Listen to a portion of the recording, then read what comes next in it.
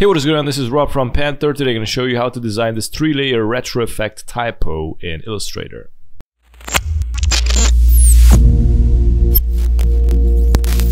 First step, select your text and we're going to multiply this. I'm going to press and hold Alt and drag it to the right. From here I'm going to select the rectangle, create a line, and press and hold Alt, drag it up, zoom it in, press and hold Alt again and make it more narrow. Zoom out, select both, go to Object, Blend, and Make. I'm gonna double click on the blend tool to make these lines more rare. So select Specify Steps, decrease the numbers. I'm gonna go with 25, click OK.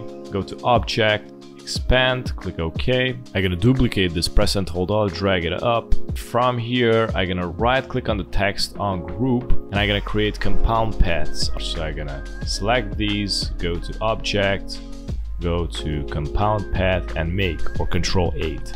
Do the same thing with the rest of the typo.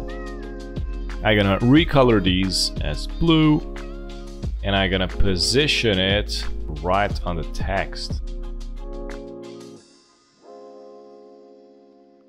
Okay, perfect. I'm gonna select both of these lines, right click, arrange, send to back.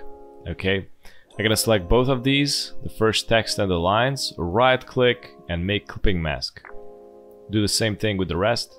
I'm gonna select both, press Ctrl G to group them. Okay, I'm gonna create a new copy of this text, press and hold Alt, drag it to the right. I'm gonna swap it from fill to stroke here, and I'm gonna recolor it as orange. And eventually put the stroke inside, decrease the stroke thickness a little. From here, I'm gonna position this one here, and I'm gonna bring this one here. As you can see, it goes under the lines, not above. I'm gonna right click, arrange, bring to front, and I'm gonna arrange it here. I'm also gonna recolor this text.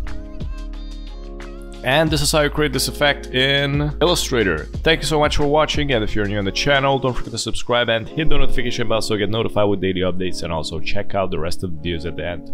Have a good one. Bye bye.